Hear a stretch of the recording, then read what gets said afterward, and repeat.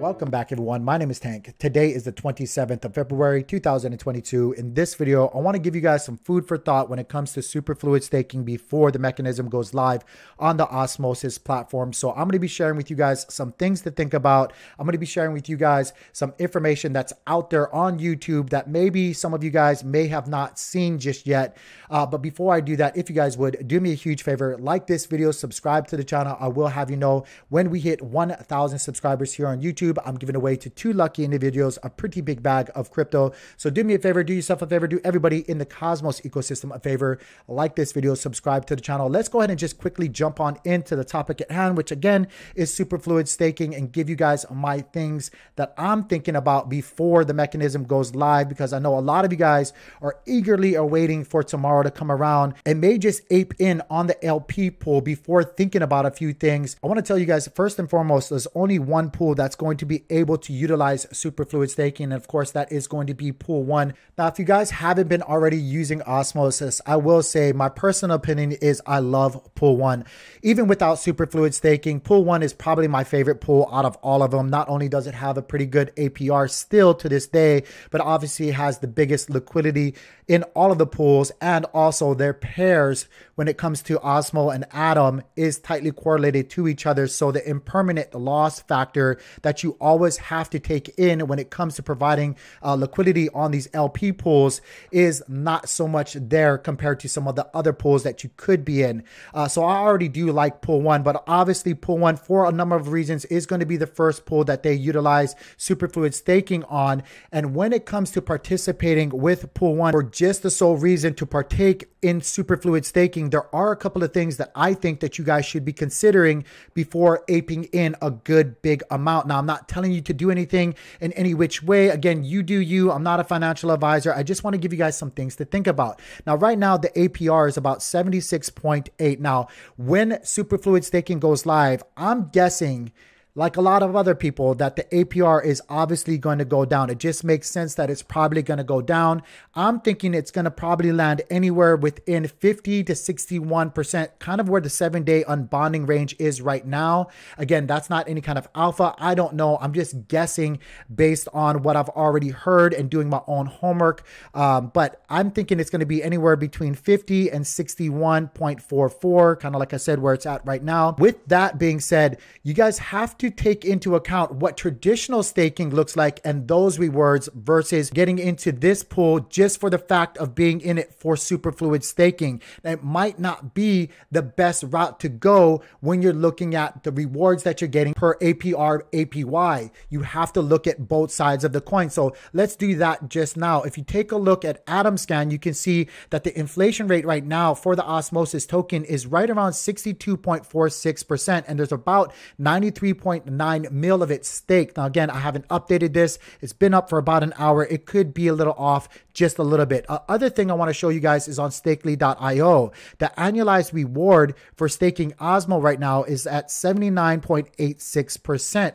So if this dips down in Osmosis and gets us anywhere between 50 to 61%, is it a good idea, in the sole argument of being in pool 1 just to partake in Superfluid staking, to actually put a humongous chunk of what you've already been using traditionally staking into this pool?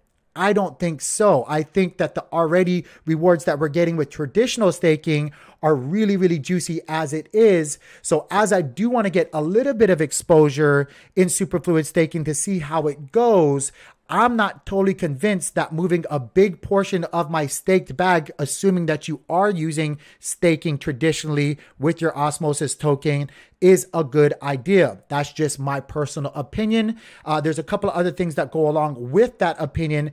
And with that being said, I do want to share with you guys a quick clip from Sunny and the team when they put out their meeting or their thoughts on things on the Osmosis YouTube channel, because they do that weekly, guys. If you guys don't know, I'll also try to share a link down below if you guys aren't watching those videos. With that being said, I want to share with you guys that clip that they just recently shared with everybody on their channel so that you guys can know their concerns as well. So I'm going to go ahead and share that with you guys right now. Some of the main things that people should be aware of about some of the restrictions that will be in place.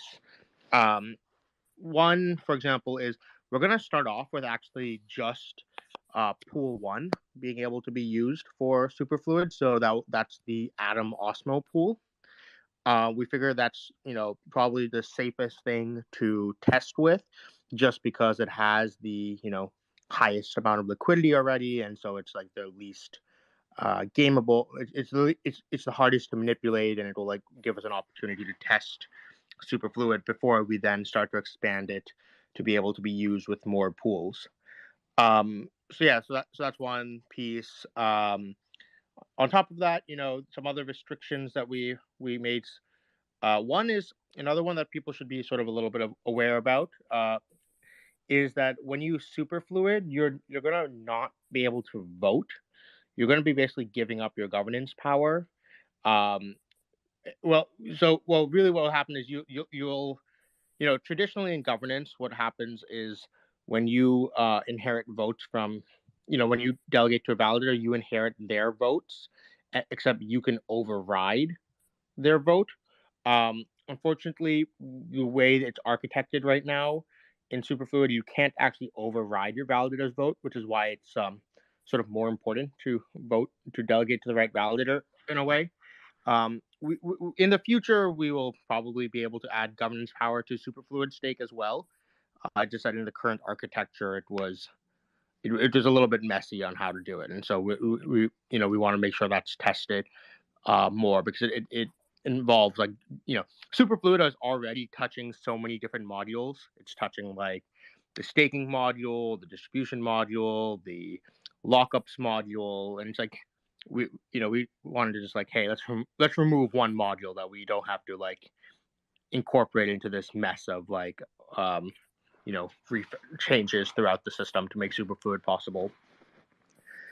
What else? The other one is that per like pool, you'll only be able to Superfluid delegate to one validator. So you have to choose, normally when you stake, you can say like, oh, I want to delegate to like these 5 validators in this proportion or whatever. In Superfluid, let's say with the Atom Osmo pool, you'll have to say like, hey, I want all my LP shares of this pool to be Superfluid staked with only one validator. You can't split it up right now, and that's actually more at the UI level, I think, just to make that a little bit cleaner. And then I think that's the main restriction. Oh, and yeah, you can't redelegate, so you can't you can't switch that validator. You have to unbond and then bond and then like re Superfluid stake again. So that's also basically people should be aware that there are all these sort of restrictions that come via Superfluid staking that are not there in normal staking, and over time I think those restrictions will be removed. But yeah, that's just some things that people should be aware of and expecting once the MVP of Superfluid goes live at the end of the month. So again, guys, you heard from Sunny and the team themselves a few things to think about when it comes to partaking in Superfluid staking on the Osmosis platform.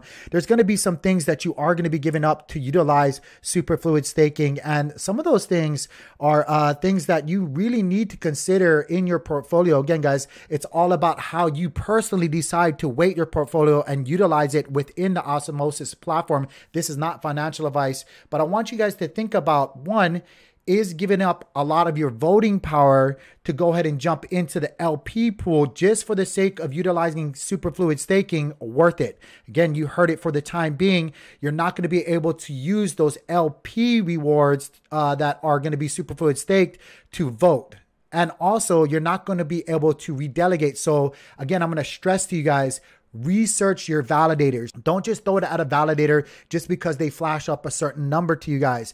Don't just throw it at a validator just because they have the most delegations. Really do your homework and find out how those validators vote, because again, you're losing the power when you utilize Superfluid staking for the time being when it comes to voting. So if you're going to be giving those derivatives or those LP tokens to Superfluid Stake to those validators or whomever you choose, make sure they align with your thoughts, guys. You don't want to be giving it to a validator who thinks totally opposite of what you think when it comes to the DEX or when it comes to the ecosystem. Definitely think about that. I know a lot of people might not think that that has a lot of value. Your vote, your voice has a lot of value, especially when it comes to using it for governance, guys. So please think about that. Do some homework when it comes to your validators. Be in the know. Another thing to think about, guys, of course, is being exposed to impermanent loss. You guys have to understand that that's always a risk. I know pool one, like I said earlier, is probably my favorite pool as it is, just because Osmo and Atom are pretty much tightly correlated with each other. There's not as much exposure to that risk when it comes to being in LP rewards, or I'm sorry, when it comes to being into LPs on the Osmosis platform, but that's still something to think about, right? You're still being exposed to impermanent loss. So please remember that as well. If you're getting in to pool one just for the sake of superfluid staking, really compare it to just traditional staking with your Osmo. Again, guys, I've already showed you guys on stakely.io, which is a really good site to use for some of your staking tokens.